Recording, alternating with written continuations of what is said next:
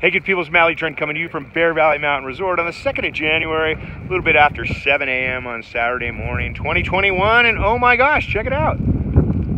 It's snowing. We got some snow shower activity happening right now. We're going to see the high probably around 28, 29, that's what it's currently today. And then it's going to just start to drop off come 10 a.m. We got some cold air moving in, as well as some weather systems over the next couple of days, and so we're digging that.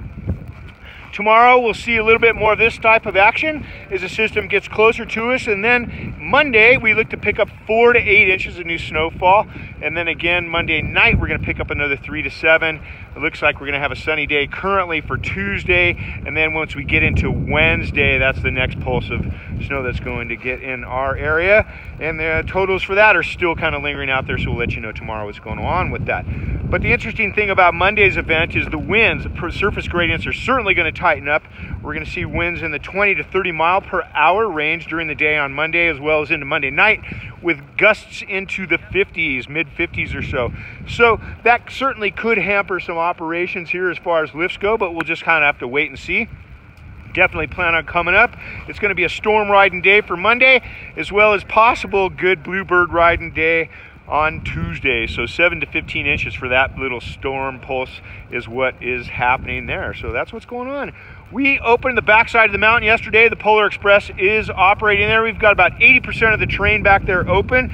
Everything from Westworld all the way over to Tigger's. The Spyglass area is still currently closed, as well as the lower third of Westworld and Big John. So pay attention to those closures. Get back out there, have a good time. It's going to be a lot of fun, as everybody was stoked yesterday when we got that thing online. Huge shout out again to the lift operations team, lift maintenance team, the groomers, snowmakers, and patrol.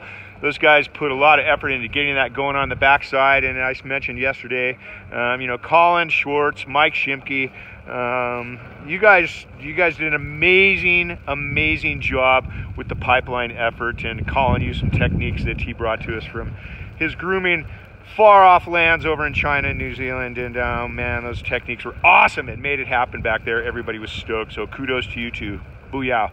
So get online, bearvalley.com, go to our social media sites, check out our COVID plan so you know what to expect when you arrive at the resort.